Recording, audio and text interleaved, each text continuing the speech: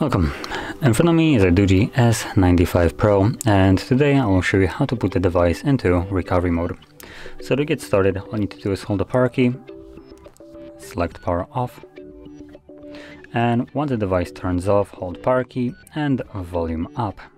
So I'm gonna do that right now.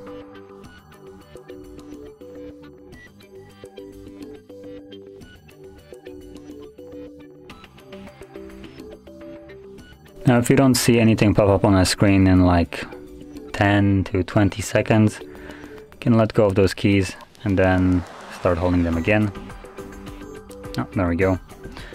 And once you see this screen right over here, using only volume up to navigate, you want to select the first option, which should be by default, assuming it didn't scroll down when you let go of the keys.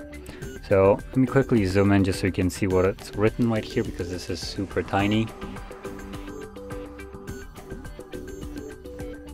So there we go.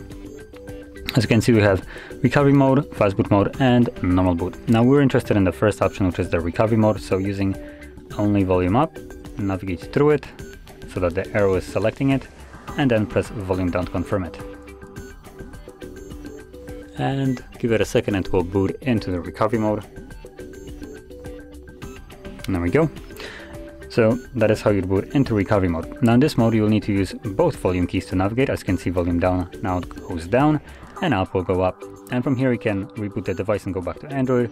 Reboot to bootloader, which will take us back to the tiny little menu of 3 options. We can apply updates from ADB or SD card. We can wipe data.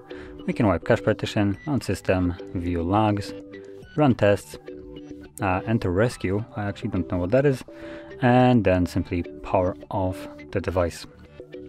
Now you know how to select each option by scrolling down, and you confirm that option by pressing the power key. And because I want to leave this mode, I will stick with the first one, reboot system now, confirm it, and this will take me back to Android.